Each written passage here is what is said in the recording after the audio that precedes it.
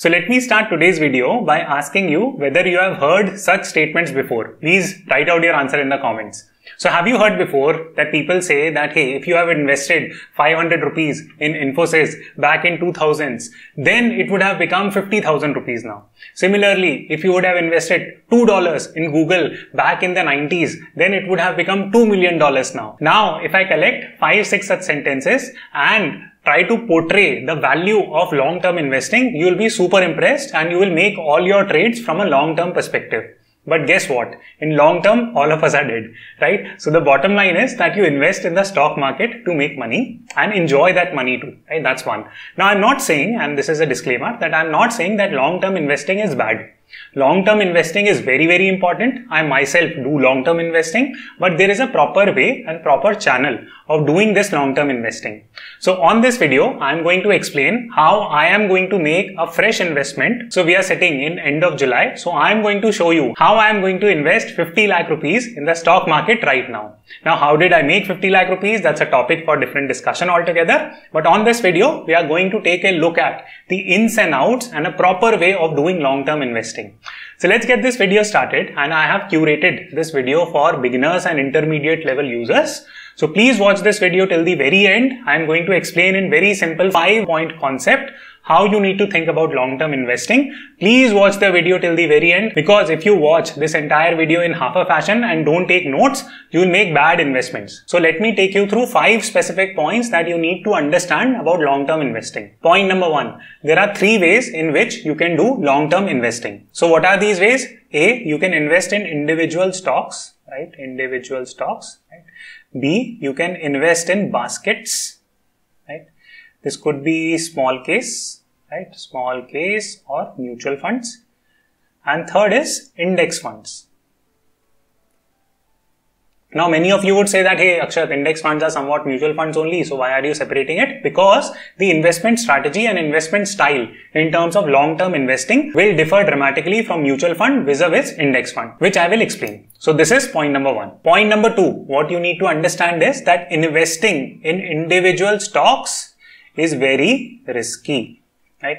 This is super important for you to understand. Now, before I explain this point further, let me quickly tell you the difference between long-term investing versus swing trading, right? Swing trading. So swing trading essentially means, so swing trading is a little bit easier to understand. So let us first decipher this. So swing trading basically means that, let's say that if I go and buy any stock. So let's say that if I go and buy HUL and if I've invested, let's say 5 lakh rupees in it, right? Then I wait for a little bit of time period. It can be like 15 days. It can be 4 months. It can be 5 months. It can be 1 year also, right? Or it can be 3 years also, right? The intent with which I bought this stock is I will make a certain amount of profit on it. It could be like 10%, 15%, whatever, right? Then I'm going to get out in this time period, right? Then I'm going to come back in and buy maybe other stock or reinvest in this stock at a slightly later stage. So this is called as swing trading. So because what you're doing is that you're just holding the stock for a little while, you're making profits on it, you're selling it off, and then you're reinvesting that money in some other stocks. So this is called as swing trading. So I hope this explanation is clear. Now, what is long-term investing? So long-term investing means that, hey, if I have picked like HUL stock, I have literally invested in that company, right? And honestly, I don't need that money for a long period of time, right? So I am okay investing in it. I would probably have a different trading account or investing account. I may call it either way, right? And I have put this stock in that trading or investing account for a long term, right? Long term generally means it does not mean forever. It usually means that this is a 10 to 20 year or 1 to 2 decade horizon on it, and sometimes even longer. Now, basically many investors, for example, Mr. Rakesh Jhunjhunwala, right, who is one of the ace investors in India, he has both a trading account where he does intraday, swing trade, whatnot, and he has a long-term investing account, right? So I too have a separate trading account where I do swing trades, intraday trades whenever I get an opportunity, and then I have a separate long-term trading account. I don't have too many shares, but the shares that I buy, those are very well picked, at the right time, I keep adding on it. I'll explain you the strategy also. But bottom line, what I'm trying to tell you is that I have a separate trading account. I check the market very frequently to trade in those stocks.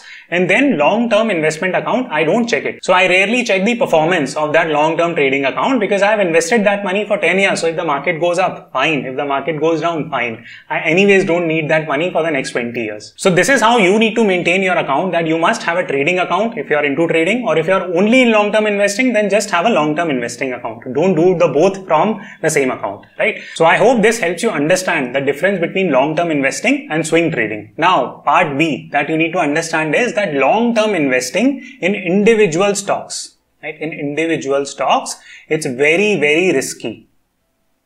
So let me explain this point by giving you the examples of Reliance Communication. I've used this example before, but this is a fascinating story because we often hear things like that, hey, you know what, Google went from like $2 to now it's $2 million, whatever, and Infosys went from like 50 rupees or 100 rupees to 15,000 rupees now. Yes, those things are true. Those companies survived. That is called as survivorship bias, right? If you're investing and holding a company for 20 years or 30 years, a lot of things can go wrong in that business, right? So let me help you understand this point by taking the example of Reliance Communication.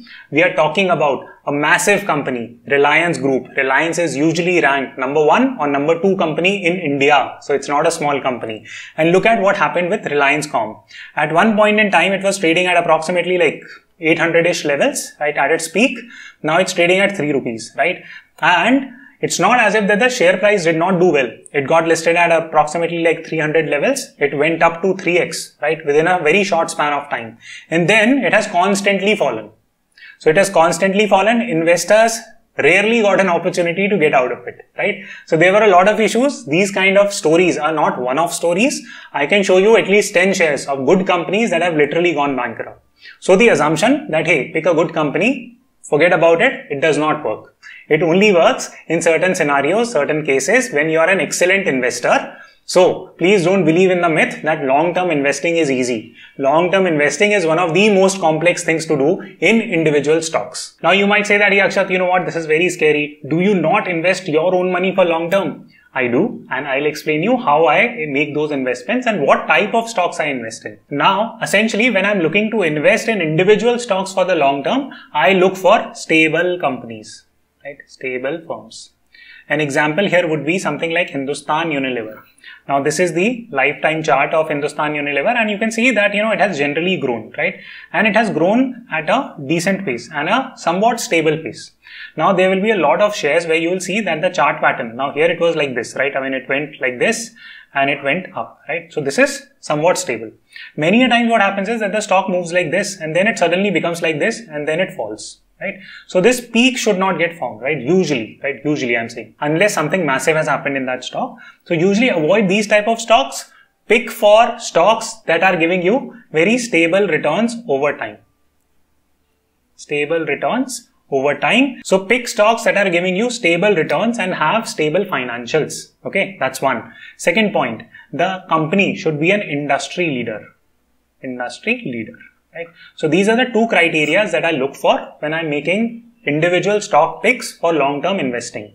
Now, what do I mean by industry leader? For example, if I ask you that, hey, which is the biggest bank in India or which is the best bank in India? Now, please don't say SBI. Please don't comment SBI on the comment section. So SBI joke, if you like it, please press the like button. But you would say, hopefully, that it is HDFC Bank. Okay. So HDFC Bank has been very stable. So I'll invest in a stock like HDFC. I'll invest in an industry leader like Hindustan Unilever. So identifying these industry leader is very easy, right? That's not a problem. But is that company giving stable returns over time? So how do we check it? We literally go to the balance sheet and we try to check it. So if we take a look at its income statement, we will see that the total revenues have been growing.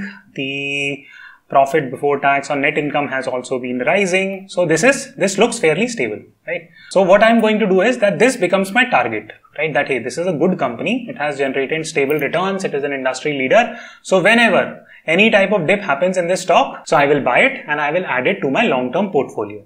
So this is a very simple approach, simple strategy that I use, right? I use the same strategy to invest a lot of money when the pandemic hit and the HUL stock went down. I bought a ton of it, but I'm literally selling it on rise from my From my, please comment, from my trading account, not my long-term account. So I hope this point is clear and insightful. If you like it, please support the video by pressing the like button. That will make me very happy.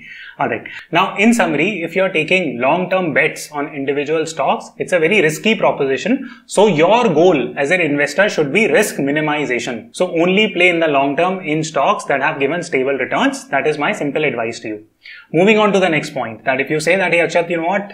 This looks very complicated. I can just identify 2-3 stocks. I don't know. I don't have time to sit and analyze all the portfolio, look at where company revenues are growing and the net profits are increasing. I don't have all that time in the world, right? So what should I do? So in that scenario, you move to basket of investments, right? Basket investments, right?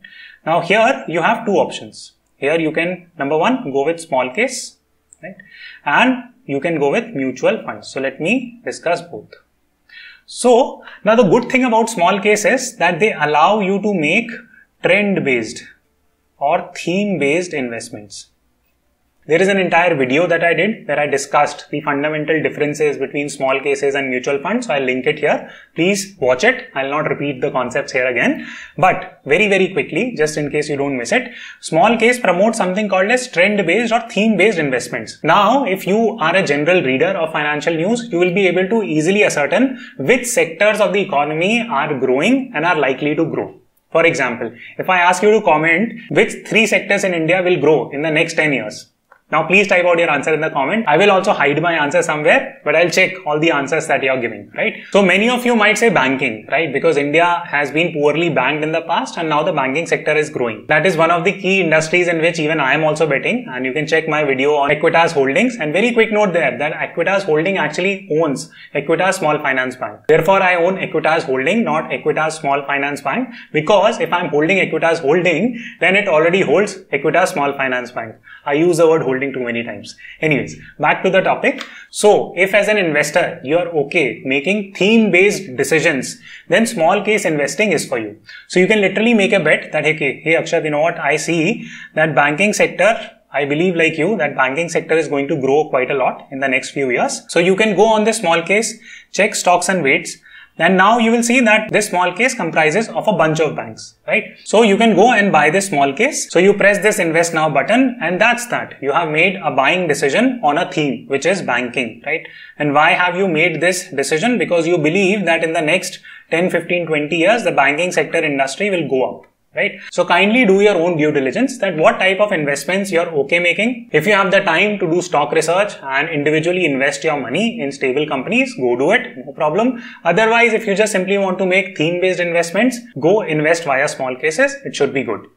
Now, next option within basket investments is that you can go and buy mutual funds. Now, mutual funds again is a wonderful route. Nothing against mutual funds. The only issue is that please don't look at the past returns just to make future investments, right? For example, if your mutual fund manager or if a mutual fund agent comes to you and they say that, hey Akshat, this mutual fund has given 20% return in the past, buy it. No, please don't do it, because past historic returns do not indicate what is going to happen with that mutual fund in the future, right? So in mutual funds also, you can make sector-based decisions. Here, for example, if you are interested in buying the real estate sector, right, then you can go and invest in a real estate focused mutual fund, right? There must be many. The only problem that I personally feel is that there are just too many choices when it comes to mutual fund. So it gets hard to pick mutual funds, right? So that's one of the key disadvantages that I see. For rest of the points, please refer to this video. So I have made a detailed analysis of mutual funds versus Smallcase. So please watch the video here. Now the third way in which you can invest in the long term is that you can buy index funds. Index funds. Now index funds is nothing that you can buy Nifty 50 stocks, or you can invest in Sensex. So you're essentially buying the market, right? So market is what? Market is literally Nifty 50, collection of top 50 stocks, or Sensex. So essentially you are buying units of that market, right? For example, if you're buying, let's say 10 units of Nifty 50, it means that you have invested an equal amount of money in all the existing stocks that make up Nifty 50. So this is called as index investing. It is very good, yet it is very bad. So let me explain you the concept behind it. So see, if you're doing SIPs in Nifty 50 passive funds, then it is a great bet, right? It is great and you should do it. I myself will be doing the same. Now, why does SIP work in Nifty 50? The reason is very simple, that on an average, the market is going up, right? So you can see this trend line that the market has generally gone up. Yes, there have been periods of dips, right? The market fell here, it fell here, it fell here. But generally, the market has been going up for the last several years, and the assumption is that the market will continue to go up for the next 20, 30, 40, 50 years. So index investing is safe and it is wonderful from that perspective. So what is the problem with index investing? The problem with index investing is that it is very bad to do swing trading or swing trades on Nifty 50 or any index fund for that matter. Now, why am I saying that, hey, this is a problem? Now, what happens is that usually our thought process is that, hey, if I have put like, let's say 1 lakh rupees, right? And when it grows, so let's say that you put your money here and it grew to, let's say that you put 1 lakh rupee here and it became 2 lakh. Now you would be tempted to sell everything off, right? So now you sold everything here. Now you're sitting with a pile of cash of 2 lakh. Right, in your bank account. Now, what do you do with this 2 lakh? If you're not doing anything else with that, you will say that, Akshat, I'll enjoy life and I'll go and travel abroad. Yes, kudos, brilliant. But that again, you're not systematically investing. So you have something called as reinvestment risk. Why? Because you are sitting here, you have just sold your stock. But if the market continues to go up, you will never come back in the market. So that becomes a problem for you. Now, second problem is that when market falls, so when market fell here in March of 2020, a lot of people panicked and they stopped doing their mutual fund investments, right? So that becomes a problem. That panic selling also happens. Now it's very easy for me to tell on the video that when market falls, don't sell your stocks, but you will start fretting, right? When you see the market falling from, let's say 12,000 to 10,000, you will start fretting, hey, 20% loss. Then from 10,000 to 8,000, oh my God, 40% loss. Then it falls to 7,000, almost 50% loss. Then you will panic that, hey, everything is going to go bonkers. So let me sell everything and get out. This is called as panic selling. Everyone knows about it. Still, even ace investors undertake panic selling, right? So this happens and it creates problem, right? Another problem is that when you sell this index at approximately, let's say 7,500, 8,000 levels, I still know friends and people who are still waiting for the market to come down to 8,000 levels, and it's not happening, right? It probably will not even happen. Now the problem is, and there is a very interesting quote which goes something like this, that people lose more money just waiting for corrections. So this is exactly what is happening now, that the market is making an all-time high and people are just sitting that, you know what, I don't know what to do with my money. I'll just hold it in my bank account. But in bank account, inflation is eating your money, right? And now you're too scared to come back to the market because many of you sold your investments at 8,000, 9,000 levels and you're just waiting that, hey, one day market will come back to 16,000, and same people, when the market goes to 20,000, they will then make investments. This is a very important point to understand, that the way to invest in index fund is through SIPs, right? You must do SIPs in index fund and let it go, right? Make monthly investments, done. Whatever date you have picked, pick an odd date, pick like 14th of the month or pick 13th of the month, because majority of the people would not be making investment on 13th. Invest your money and be good with it, because in the long term, the Nifty will go up and you are investing this money for 2 decades, right? Just assume that. If you are doing index investing from that angle, then you are on the right track. So this brings me to the final part of the video, that, hey Akshat, how are you investing your 50 lakhs in the market now? So very easy. So I have divided this 50 lakh into 3 buckets. Number 1, I'm going to buy value stocks, value or fundamentally sound stocks. These are stocks like HUL. If they fall, I'll buy it. I'll reserve some money for that, right? HDFC Bank. I have already spoken about that. I'm buying HDFC Bank and other banking company stocks. I will also create an aggressive portfolio here, right? I would not advocate you to do it. I'm doing it because my amount is large and I am a somewhat of an aggressive investor. So I'll put some money here. So I'll allocate approximately like 30 lakhs here. Number 2, I'm going to invest like 15 lakhs in index funds over the next 6 months. So I'm going to do an SIP of 2.5 lakhs per month going forward for the next 6 months, because I generally see the market going up. And 3, I'm going to buy some small cases, right? I generally do not invest in mutual funds because it does not give me the control. So therefore, I'll invest the remainder of the amounts in small cases by picking up thematic investments, right? So I hope you liked the video and you enjoyed the video. Please give it a thumbs up. Please give it a comment. That would mean a lot to me. And I will see you the next time.